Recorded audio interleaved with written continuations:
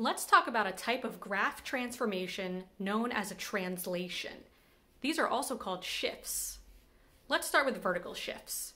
If we add a positive number to the output of a function, the corresponding graph will shift up. And if we subtract a positive number from the output of a function, the graph will shift down. For example, here's the graph of the parabola y equals x squared.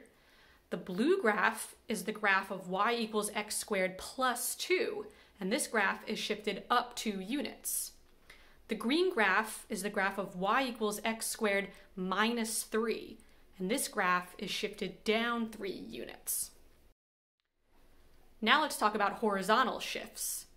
If we add a positive number to the input of a function, the graph will shift to the left.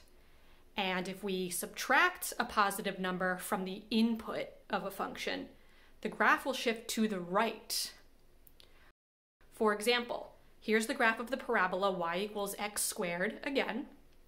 The blue graph is the graph of y equals the quantity x plus 3 squared, and this graph is shifted to the left 3 units. The green graph is the graph of y equals the quantity x minus 2 squared, and this graph is shifted to the right 2 units.